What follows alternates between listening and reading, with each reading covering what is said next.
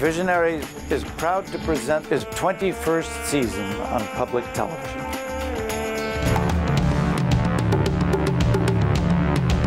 Sometimes you read the paper and watch the news, and it seems like there's more bad news than good in the world.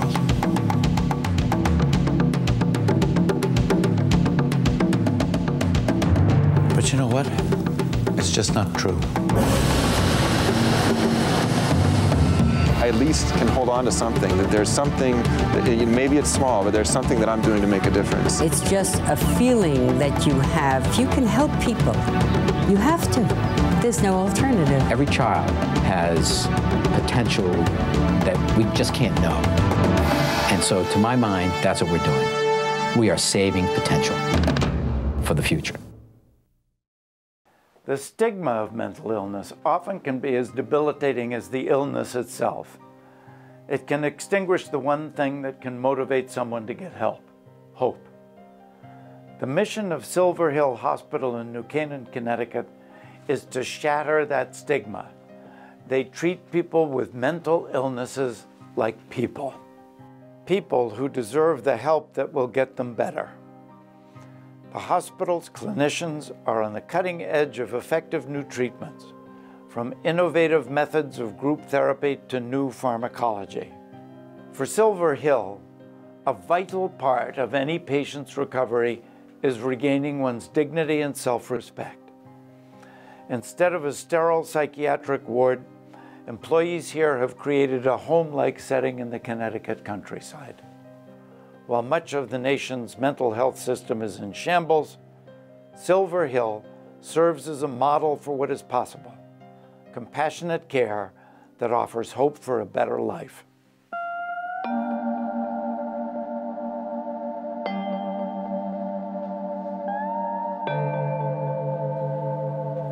I think the idea of losing control of one's mental faculties and one's emotions is frightening.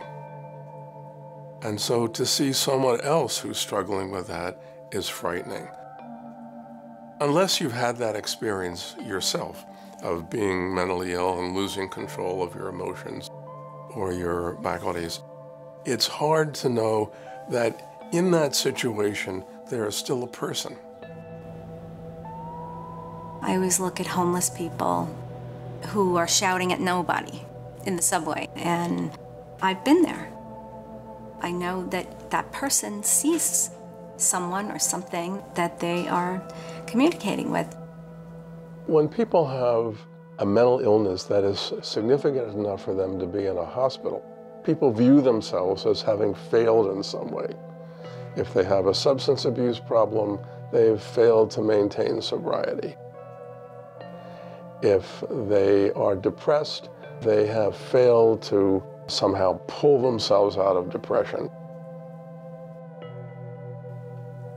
You know, that feeling of wanting it to end, wanting it to be over, wanting the pain to go away and disappear, wanting to disappear myself. Because I felt like if I started to talk about it, this hole would rip open and everything would fall out, and I wouldn't know how to put it back together again. Nobody's pleased to be here when they come here. And so part of what we have to do is address that. We do it by the way we relate to our patients. We have spent a lot of time and resources on our environment. I was talking to Drew yesterday about the writing program. Everybody here believes in kindness, and they treat patients and each other and families with respect. I didn't feel safe outside. I didn't feel safe in my home, in my bed, in my head. But I felt safe behind those doors. When I walked in to the acute care unit, that was at the point where I think I surrendered a little bit. I started to feel like I wasn't bad anymore, and that I was just really in a lot of pain. and that I needed that pain to be shared by other people because I couldn't carry it by myself anymore.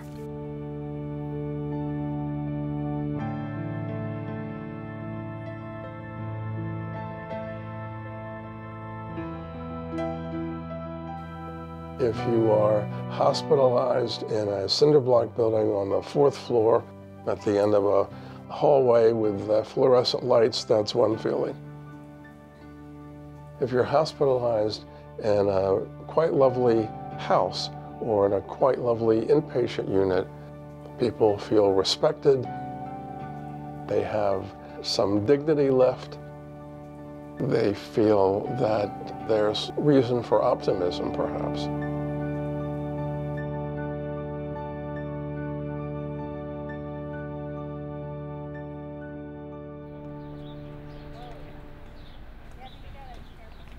This hospital was founded in 1931 by a doctor named John Millett.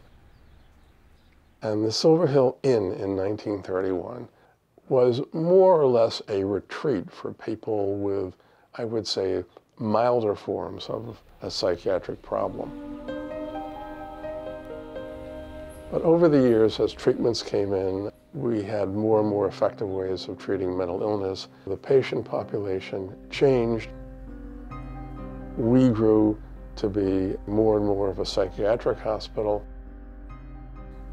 In 1985, one of my predecessors built what we now call the acute care unit.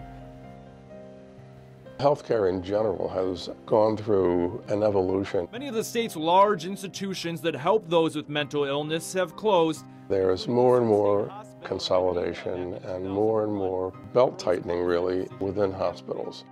Most of the small private psychiatric hospitals, like Silver Hill, have either folded or they've been bought up by for-profit hospital chains. We found a way to take advantage of the physical plant and location that we have to develop a financial model that works. And what we had is a beautiful campus with a number of different houses that the board bought up over the years, literally family homes. And they represented the opportunity for longer-term treatment on our campus. We call those transitional living programs. The sad truth today, for your insurance company to pay for hospitalization, even for 5 or 10 days, you have to be very sick. And it's costly to take care of people in this condition. We lose money on every patient in the hospital because we give them the care that we would like to receive. The model is that really maybe 3,000 people a year come through, and another 300 who come to the transitional living, and that's an extra 30 days or so, but that's self-pay. It's a stretch for many families, but this self-pay group enables us to subsidize the acute care of the patients. Petey, how are you? How crazy is this? You look great. It was right before my 30th birthday. My son was 18 months old, and so I started seeing things, hearing things. I was insisting that aliens had invaded my son's body, and just all sorts of conspiracy theories like the CIA. My last hospitalization was 10 years ago, and it was not a very good visit. I attempted suicide.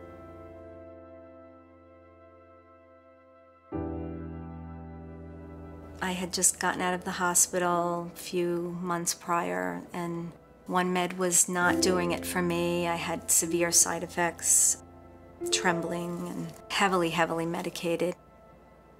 My son was going out to play basketball, and my husband was taking him, and I stayed on the couch in my bathrobe in a drug-induced state. And as they left, I just felt I'm doing everybody a favor. So I went and spilled all of my medications and was thoughtful enough to write a little post-it note, suicide note. And I remember it said something like, all done. And then like a frowny face with a tear, like I was done.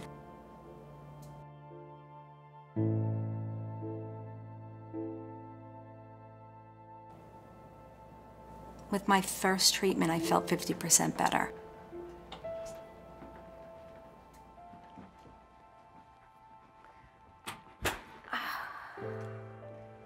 How are you? I'm doing good.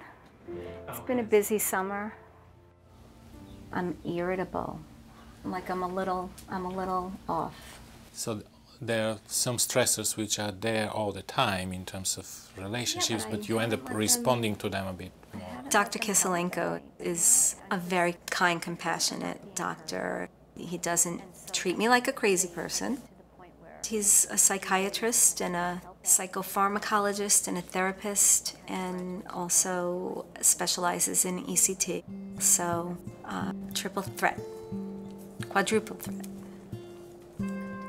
After my 9 months of shock treatment, I ended up writing this book.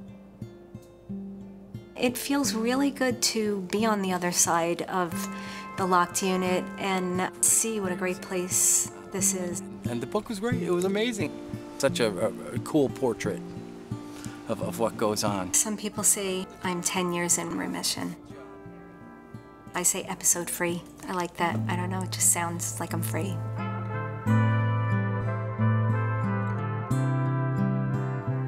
I feel grateful that I'm still here and that I can try and use that experience to help others. At Silver Hill, we can treat the entire episode of illness. We can treat the acute phases in our inpatient unit, and we can treat the recovery phases in our residential programs. At the hospital level, about 2/3 of the patients have a dual disorder.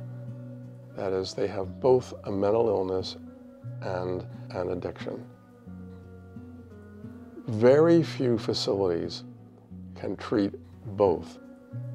A good department of psychiatry in a general hospital can manage, for example, a bipolar patient in a manic episode who has been abusing alcohol. What they can't do is provide the residential rehabilitation for his addiction to alcohol and for the bipolar disorder. Something similar happens in residential rehabilitation programs. They can certainly provide the rehabilitation after the acute detoxification from the drug of abuse, as long as the patient doesn't have an acute psychiatric disorder, like a bipolar episode.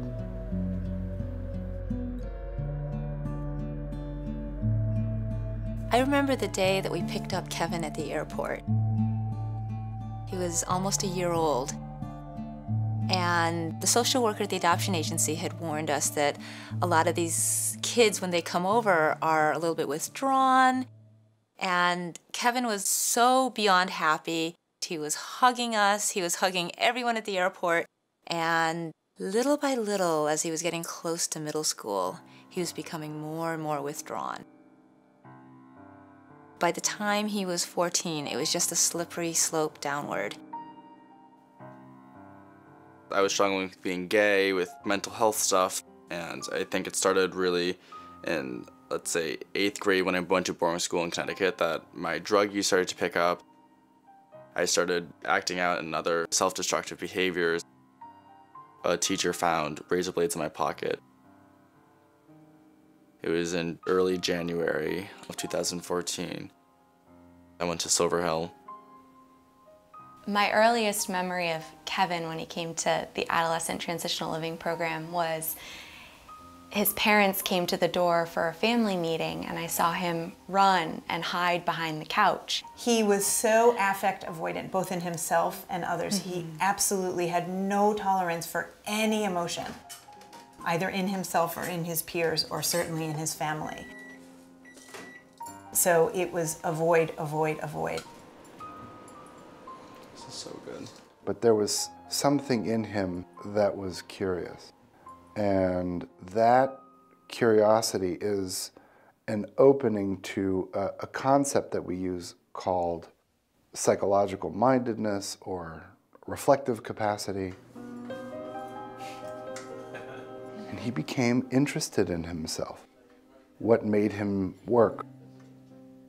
I was a really sensitive kid, and I don't think people realize that. I don't think I even realized that. We also went to the weekly parent classes that Silver Hill had. And I think we learned a lot at those classes. As a mother, I was willing to do anything and everything to help Kevin. And what they had to teach me was, it's not my job. It's not my job to control his recovery. That was something that Kevin had to do. Family involvement is so important for our patients. They're going home really without a lot of defenses. And if there's a very angry wife, husband, or partner to receive them, that could be the trigger that sends them right off the rails again. Well, that was a pretty intense family program. How are you feeling? It's interesting because coming into it, like, I felt anxious. If the family member has gotten some education and support, that makes all the difference. A lot of times I'm fighting to defend Rich to family or to his family or try to explain him, and in this atmosphere people can truly see what Rich and I have, and I feel like I don't have to explain a thing. Since being here at Silver Hill, the relationship between Rich and I has really changed. Coming in, I think I was still angry, and I think that I blamed him. And in going through this 4-day program, I've learned that the disease and the mental illness are very different than the person. And in all honesty, I almost think like I've never seen this side of him. The ripple effect into the family and the maladaptive coping skills that the family adopt around the illness winds up being a function of trying to understand this process. And in every different family, it's different. So our job is a little bit of some detective work. So the illness started 5, 6, 7. What was happening in the marital dyad? What were the life events that were happening in the family? This is therapy group, and we're using psychodramatic techniques. Justin's going to do some work around his relationship with his father. Right? He's going to give us 3 different time periods that he's going to work on, 3 different issues. And each of these chairs represents a different time period. And so a couple things that we do during this. One is we do role reversal. We have Rich, who's going to play Justin's dad, and we have John, who's going to be Justin's wise mind. Wise mind is that compassionate part of us that we are working on accessing. And then when we first start off, Justin's going to be talking to his dad, and then they will reverse roles so Justin can hear it from his dad's perspective, what he has to say to him. And the doubling may occur whether Justin's over here as himself, or Jane and I may double Justin in the role of his father. So why don't you just give us the 3 time periods first before we move. The first one is when I was little, and my parents were married, and I had really horrible sleepwalking night terrors, and these really bad dreams where felt like something was chasing me or pinning me down, and I couldn't breathe, and I'd run around the house.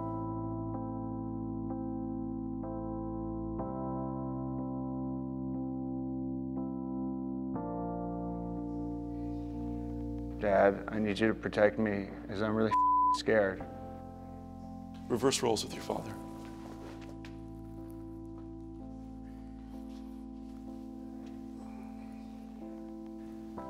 Dad, I've been having these horrible nightmares, and they feel real. I don't know what's going on. I feel like I'm in hell.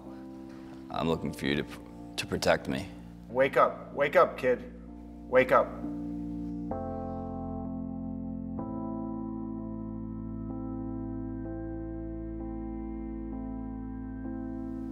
So I want you to reverse roles with Wise Mind. So Wise Mind, you're going to go there. Justin, you're going to become, you're now Justin's Wise Mind. And remember, you're Justin's Wise Mind today, right here at Silver Hill.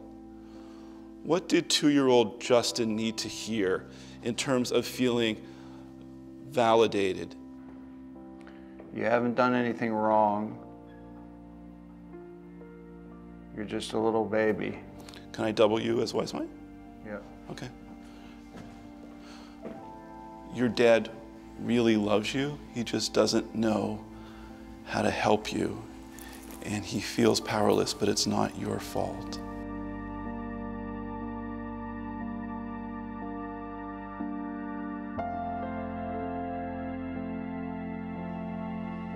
Okay. Great, let's go to the third chair. You guys are doing a great job. Third chair here. Tell us, how old are you and what's going on in your life? I'm like 41, and my daughter,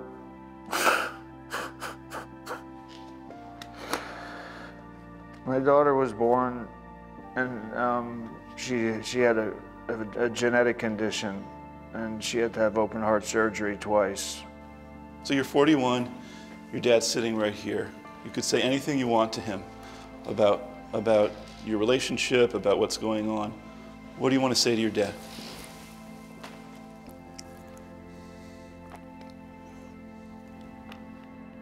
I'm glad you showed up, but I don't know what to do. This is one that I never expected to happen.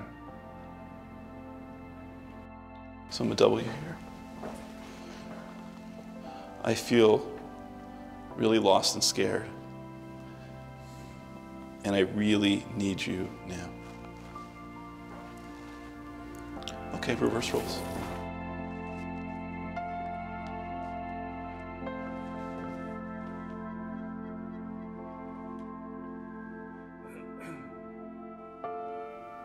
I just really need your support. Double your father, stand behind the chair, and tell us what you imagine he's thinking and feeling now. My poor kid, you know, why does he have to go through so much shit? I feel so bad for him, because he suffers so much. He's such a good kid. I mean, he has so many problems. It's like his life is like a nightmare, and I don't know what to do to help him.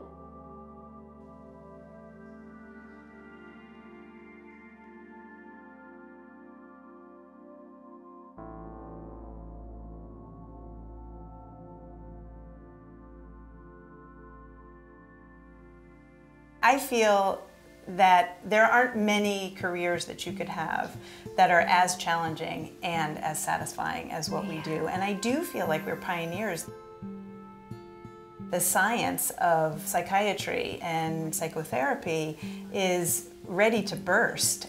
You didn't cause what's happening. And I feel that we're helping the world to usher in a new age of the way we treat people with mental illness. My hope is that the next generation will be able to say proudly that they came to Silver Hill Hospital and got treatment for a highly treatable chronic illness. That's my hope. I'm on a mission, and I have the greatest colleagues in the world to help this mission, which is to say that complex chronic mental conditions are treatable. They're not shameful. They're problems. And fighting to further that mission with my colleagues here is an incredibly rewarding experience.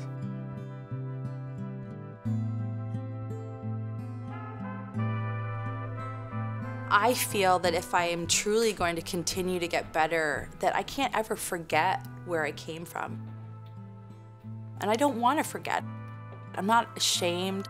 I'm not scared anymore. When I first came into treatment and was depressed and, wanted to die, you don't really think, okay, in 15, 16 years, you're gonna have this totally different life. because I'm not supposed to have those things. I need to make something out of something so horrible. And I think it helps me in a way, maybe define why I'm here. I can help someone else know they're not alone. When you have been hopeless and trapped yourself and you find a way out, to find that hope again, that's a beautiful thing. And that really is a lot of what refills my reservoir all the time.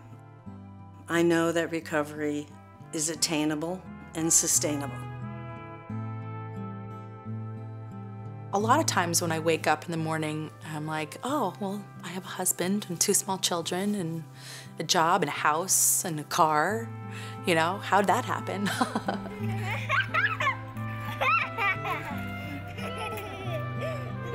It's pretty miraculous.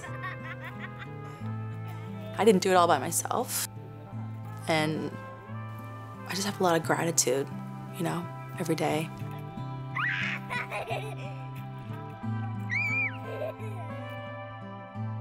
Silver Hill has collected the data to prove its treatments work. In one follow-up study, 72% of patients discharged from the hospital's residential program for drug and alcohol abuse remained drug-free a year later.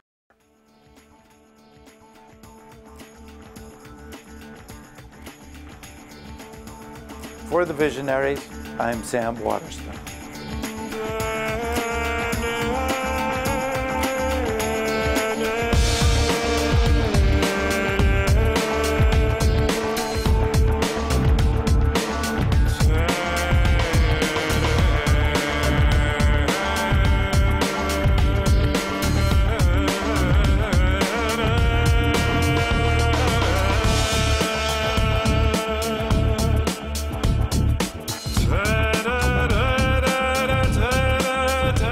Visionaries is brought to you through the generosity of the Anna Maria and Stephen Kellen Foundation, CoBank, the Catholic Communication Campaign, National Cooperative Bank, the Community Foundation of Eastern Connecticut, and Eco Serendip Villa and Spa of St. John, and also by Capital Impact Partners, City Foundation, HG Promise Foundation, and PNC Bank.